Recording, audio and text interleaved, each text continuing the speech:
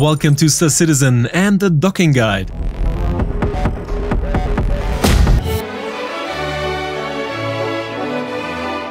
With version 3.13.1, one of the most interesting and immersive features in Star Citizen has reached us.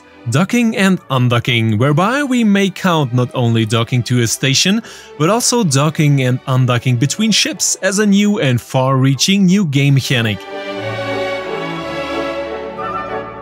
Therefore, in this guide we will deal in detail with the different docking mechanisms of the ships available for this purpose so far. The docking mechanics are basically identical, but there are differences and subtleties in the handling with regard to ship-to-ship docking or the docking of larger ships at a space station. It is still planned to expand additional ships with a docking function. In the first stage of development, these are the Aegis Hammerhead, the Origin 890 jump, and the ship-to-ship docking of the Constellation series with its snub fighters.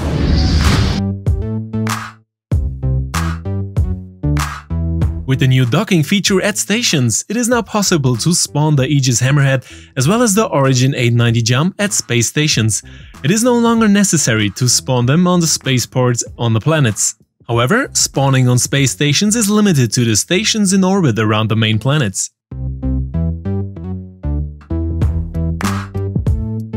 To dock a ship spawned at a space station, we request a launch clearance via the COM menu as usual, whereby the docking boom of the station is automatically retracted after confirmation. We undock and we can begin our journey. In order to dock at a station, it is necessary, as before, to send a landing request to the station. In contrast to a landing clearance at a hangar or a pad, however, the docking UI appears after clearance has been given, which gives us information about our docking location. The docking UI is identical for all docking procedures, regardless of the ship. We have a point that shows the horizontal orientation, a point that shows us the vertical orientation, and a point that shows us the direction of rotation. Especially with an 890 jump, the particularity is that we have to dock sideways as we have to use the docking locks on the side. So the orientation for docking seems unusual as we have to approach the lock sideways. The coloring of the points plays a decisive role here. If we have reached the correct alignment of a point, it is displayed in green. If the point is still red, there is a need of optimization. In principle, it is possible to use an automatic dock function for docking with pressing the button and long.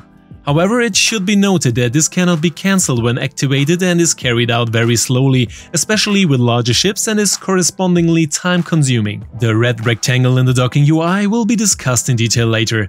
This is the docking lock display, which must be aligned with the fixed rectangle of the UI. Depending on the proximity and orientation, the red rectangle changes accordingly. As soon as the docking process is completed, the station's airlock at the docking arm opens and the station can be entered with atmosphere and gravity.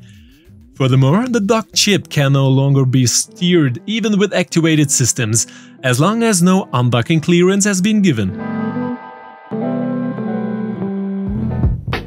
In the area of ship-to-ship docking, only the Constellation series, with the included snub fighters, is equipped with a docking function. These small fighters, which are located in the stern, can be accessed from inside the ship directly via the cockpit and, like other ships, can be made flight-ready by pressing the R button. As soon as we press the N key, the undocking procedure is initiated and we hover directly below the carrier ship.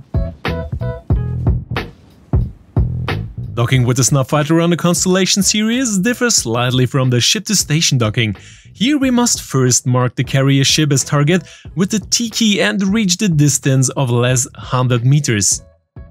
If the carrier ship is not our own, confirmation from the ship's captain is required, who receives this request via his mobi-glass. Once we have approval for the docking process, the docking UI appears, which we already know from the docking process to the station. The difference to the Origin 890 jump is that here we can dock straight and very comfortably, which also enables manual docking.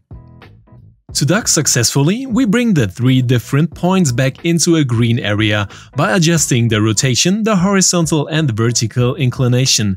The red square mentioned above shows us how far we are from our docking point.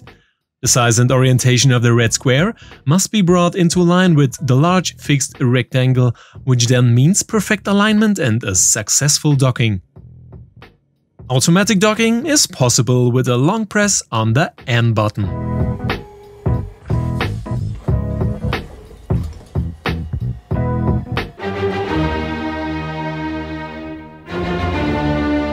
Docking to stations is also possible with the Aegis Hammerhead.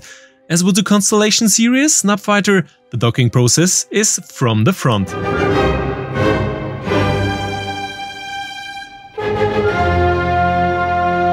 And especially with the Hammerhead, manual docking is not only possible, but comparatively comfortable and easy.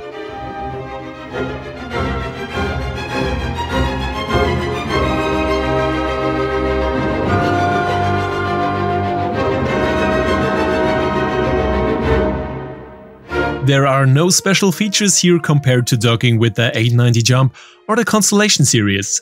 Docking and undocking is also possible automatically, but as mentioned, it can also be done manually.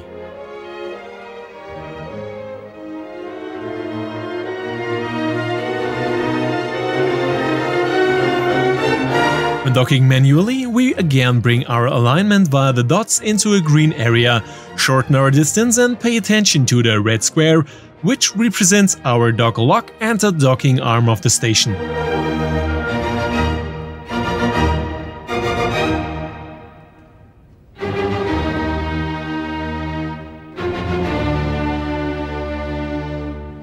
And then all that's left is a little dexterity on the thrusters until we close enough to the airlock and be docked.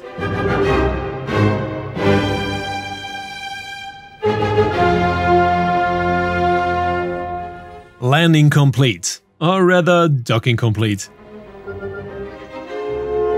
And when undocking, we only have the choice of automatically undocking after a release.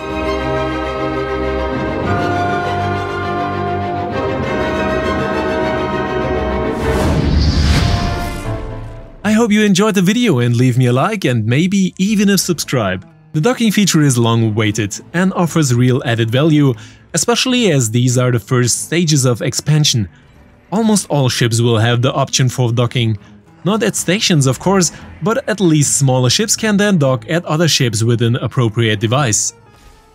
This not only offers opportunities for pirates, but also for trading, repairs, salvaging, and of course, Squadron 42, and a few more mechanics.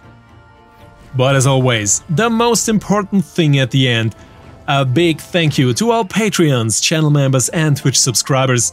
You are a real motivation and without you the whole thing wouldn't be possible in this form. Thank you guys, you rock! But as always, I'm interested in your opinions and comments on the topic. Is docking a useful feature or superfluous? Let me know either directly under the video, in Discord or on the Twitch streams. And of course, there will be lots of giveaways again, big ships, small ships and various other items. You can find out how to get there in Discord, in the video description or in the Twitch streams. I say goodbye until next time, and say as always, see you in the verse.